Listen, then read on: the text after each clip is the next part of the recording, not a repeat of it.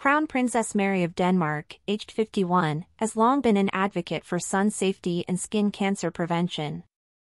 Her deep respect for the harmful effects of ultraviolet (UV) rays, heightened by a sunburn in her youth, has shaped her commitment to raising awareness about sun protection.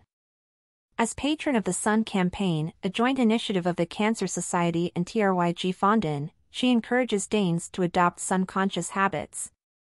Mary, who diligently applies sunscreen with SPF 25 daily, is determined to set an example for her nation. A life marked by the sun. During a recent family vacation in Sydney, Mary and her children enjoyed a day at the beach. However, it was noticed that when the Crown Princess emerged from the water, she swiftly covered herself with a shirt and a hat. This sun-safe behavior speaks to her upbringing in Australia, a country acutely aware of the risks of sun exposure. It came as a shock to her to witness Danes sunbathing carelessly, as the population generally takes a different approach to sun protection. Mary's familiarity with Australia's sun safety practices prompted her to promote similar practices in Denmark. Although Denmark isn't renowned for its sunny weather, skin cancer is the most common cancer in the country, with over 9,000 new cases annually, and the incidence is rising. Melanoma, primarily caused by UV radiation from the sun and tanning beds, remains the most prevalent cancer among individuals aged 15 to 34, resulting in 2,500 new cases each year, leading to approximately 270 fatalities. A personal perspective. Crown Princess Mary herself bears the effects of sun damage in the form of pigmentation changes, commonly referred to as sunspots, primarily on her arms. Sunspots, in themselves, aren't an immediate cause for concern, but it is crucial to monitor them closely to prevent them from developing into precancerous conditions.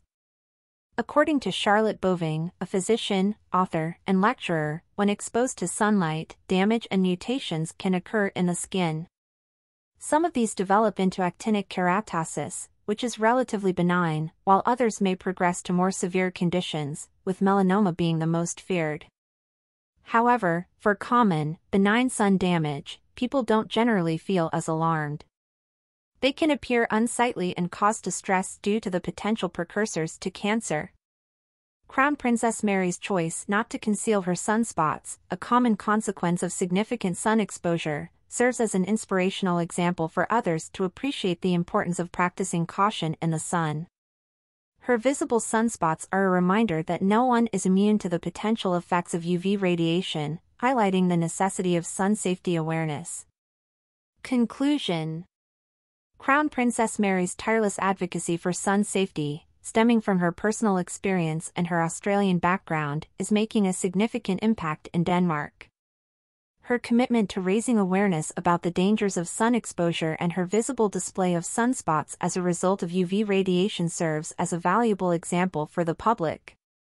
As the face of the Sun Campaign, she continues to encourage Danes to prioritize sun protection, fostering a culture of care and prevention in a country where sun safety has become an increasingly important topic.